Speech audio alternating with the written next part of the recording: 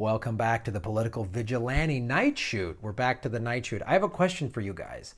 Do you like this setup, this sort of dark with this blue light? That's the Batman thing. It kind of shines up on the ceiling and you see the world a little bit. Or did you like the last couple I did prior to this that were sort of during the day? Because this is a window that during the day gets a lot of sunlight, so it just blows out the whole room, and all my walls are white, so everything crazy reflects. It's not the perfect studio. So let me know if you like the other one or this one, or maybe you don't care. You're like, Graham, I don't give a shit. Just keep running your yapper. Also go to the Patreon link below. I've added a couple tiers, like $1 a month. If all you guys like, Graham, I can only afford $12 a year to support the show, I'll take it. And I'm gonna add, I just added some other Patreon tiers. One of which is I'll do a video, but it'll just be for Patreon supporters at a certain level. So that's something that you can have all to yourself if you'd like.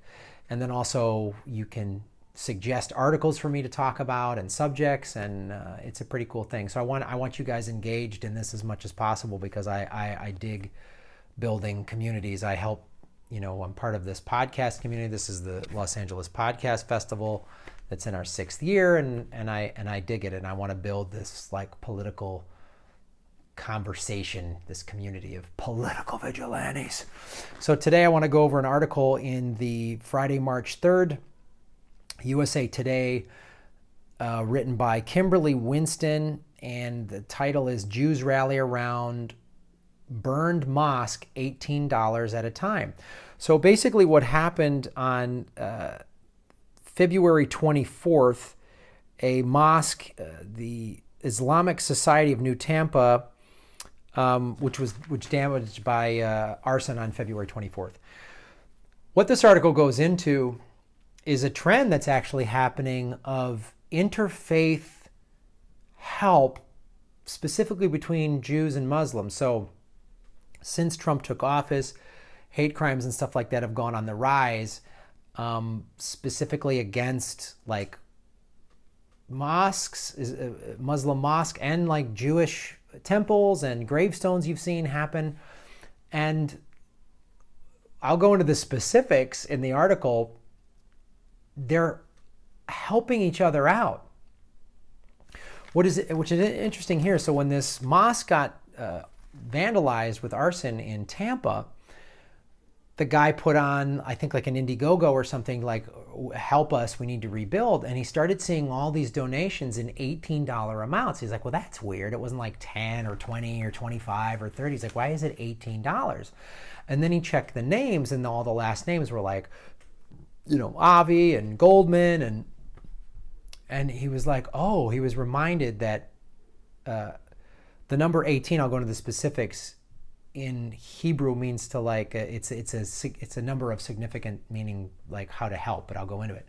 So it's really, this is a cool story to hear about amidst all this awful stuff. I'm trying to find some positive in this, so it's not just like, whoa, Trump nominated, there was a Nazi in cryo freeze, and he's now the Secretary of Children Affairs or something.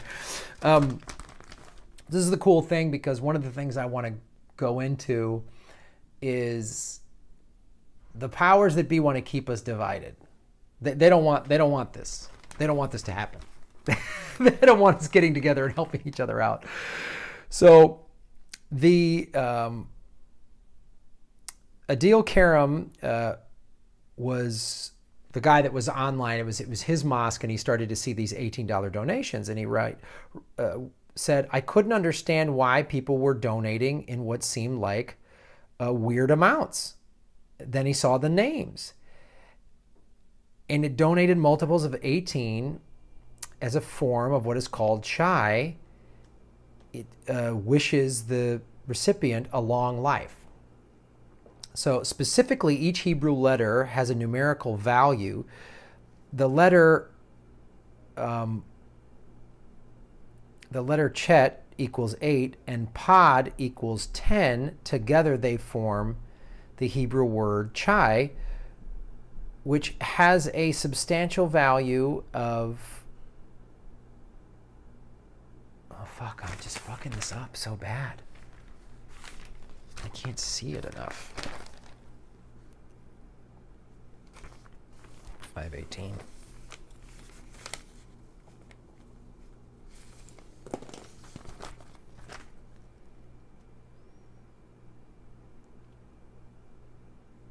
Specifically, each Hebrew letter has a numerical value.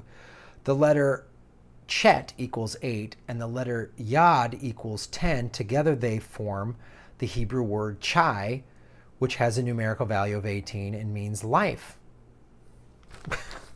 So that's why he was starting to see like 18, 36, 72. I didn't know that. I did not know that about the Hebrew language. I didn't know the significance of that, which is a cool thing.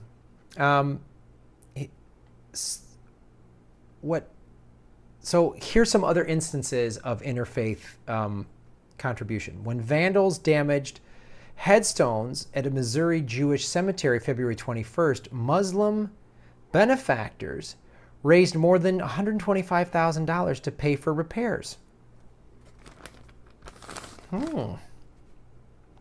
When a mosque in Victoria, Texas was razed by vandals in early February, members of a local Jewish congregation allowed the displaced Muslim faithful to worship in their synagogue. Did you hear that correctly? Muslims were worshiping in a Jewish synagogue in Texas.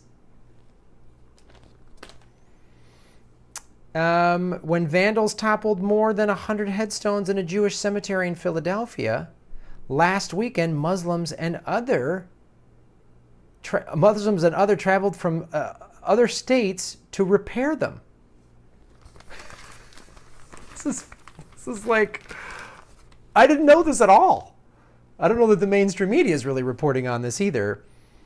The Muslim Student Association at Florida State and Florida A&M universities delivered bouquets to campus Jewish organizations and local synagogues in a show of solidarity after the two cemetery attacks on a college campus.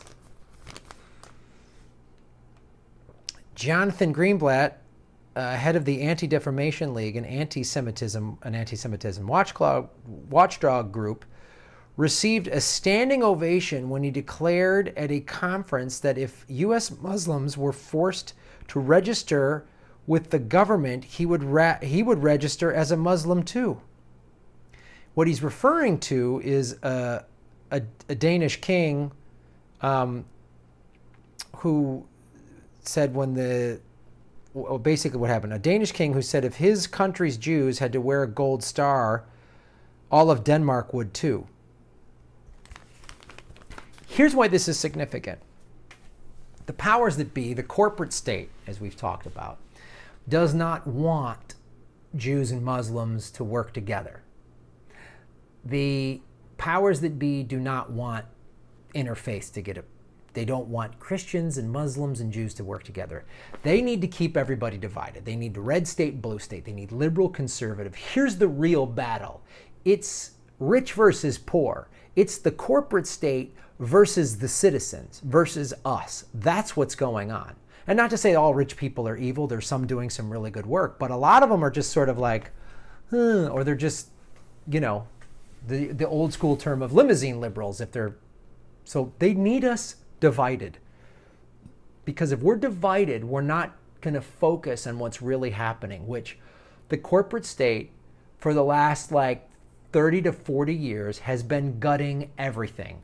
Schools, the political parties, the political system, universities specifically, where it used to be, universities used to be like a place of free thought and everybody exchange ideas and you could debate. Now it's just like, you know, deans and, you know, professors are getting six-figure payouts from corporations and they're just like pushing the company line and just teaching everybody how to be middle management and don't speak up.